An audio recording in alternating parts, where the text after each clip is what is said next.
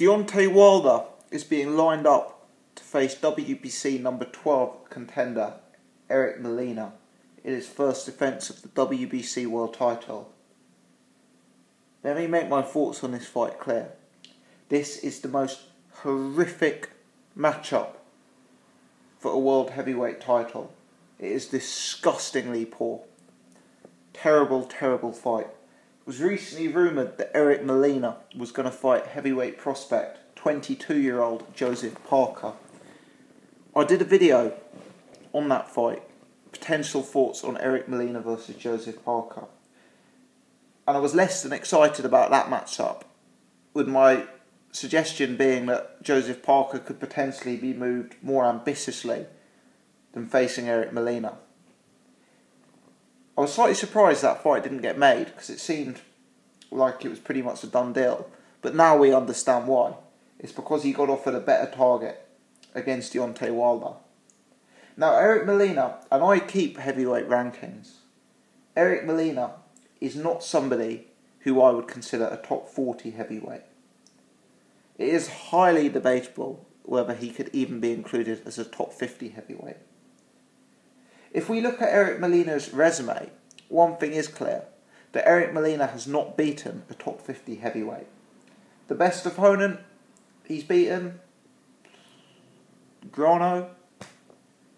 He has not beaten anyone I would consider a top 50 heavyweight.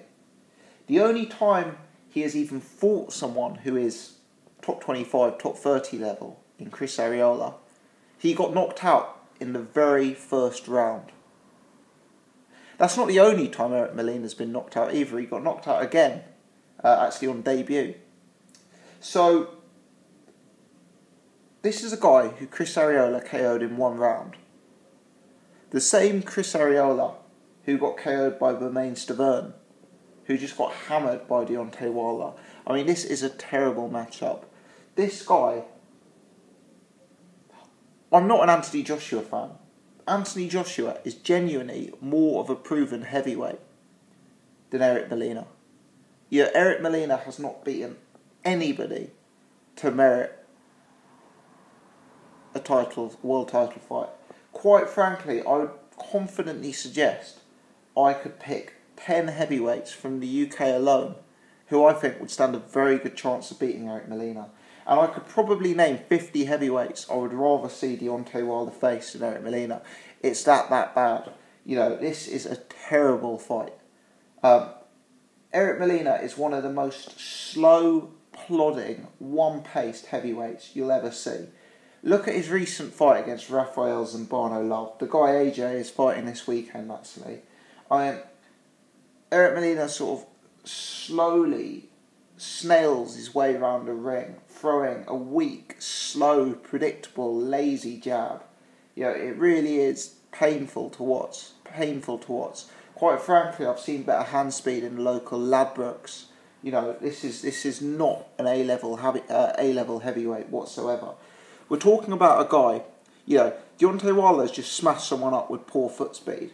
But Stavern looks like Usain Bolt compared to this guy. Deontay Wilder, known as a puncher, against a guy who's been knocked out early in 2 fights. There's no way. I mean, in my mind, if they fought 100 times, it's hard to see Eric Moilna winning once. You know, he's that poor. And he has got a deceptively high knockout ratio, but that's because his, you know, the level of opposition he's been in with is so poor. If you watch that Rafael Zambrano Love fight, which was his last fight, you know, it's clear, even though he's the bigger man, he doesn't carry any real power at a world level. Yeah, as I say, I genuinely could pick up 50 heavyweights. You know, 50 heavyweights I would rather see Deontay Wilder face. Yeah, from the UK, I think Hughie Fury absolutely schools Eric Moilna. I think Anthony Joshua, obviously, would destroy him. Dillian White, Gary Cornish, David Price, you know, all of these guys you're picking over Eric Moilna at present. Yeah, it's an absolutely woeful fight. And I can't see it going any other way, really, than a Deontay Wilder knockout.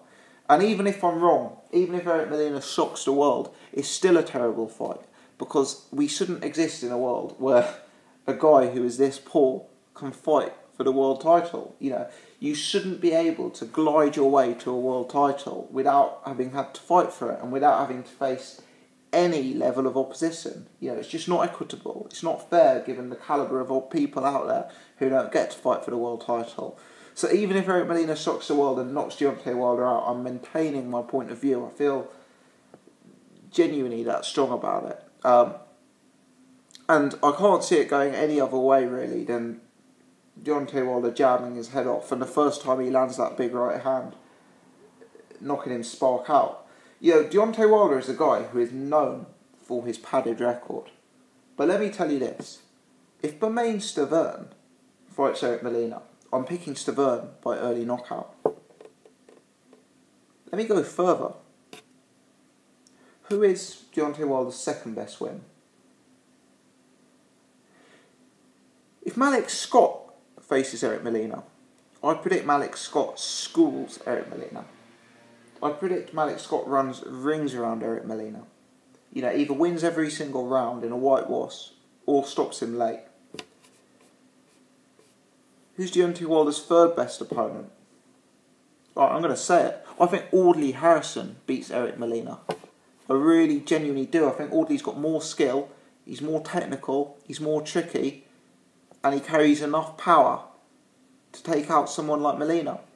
You know, quite frankly, Jason Gaverne, on a good day, you wouldn't rule out to beat Molina. You know, it really is that bad a fight. I hate to keep pressurising it, but it is that bad a fight. The only possible reason for being easy on Deontay Wilder here, if we're being really, really charitable, is that Vladimir Klitschko is about to fight Tyson Fury. If an agreement has been reached behind the scenes that Deontay Wilder will face the winner, I can understand why he would want an easy night's work. And I think that makes business sense. Yeah, if you've got that fight, which is going to be a monstrous fight, either a Klitschko unification or against Tyson Fury, I can understand why you'd want a fight that not only that you're guaranteed to win, but a fight that isn't going to take you 12. That's not going to lead to a horrible battle, you know, where the risk of injury, the risk of a war is minimised.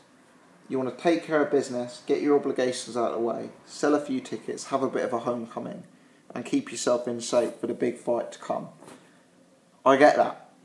If that's the case, if that's been agreed, it's still a disgustingly poor fight, but I can understand why you'd be inclined to make such a disgustingly poor fight.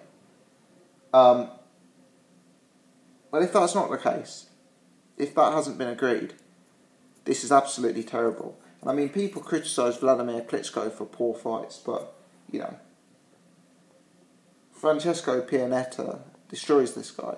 Genuinely, he's that poor. And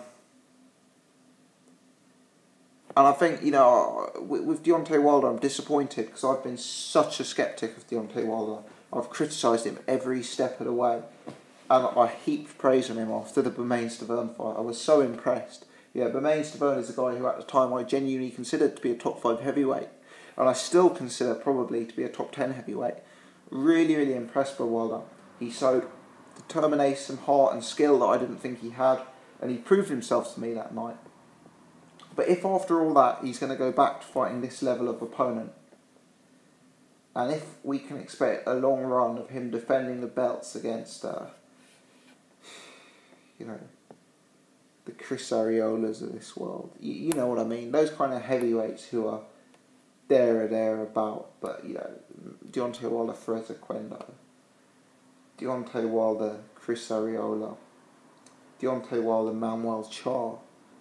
You know, if we've got that to look forward to, then, you know, I'm not a happy man. Let me know your thoughts on Deontay Wilder and Molina.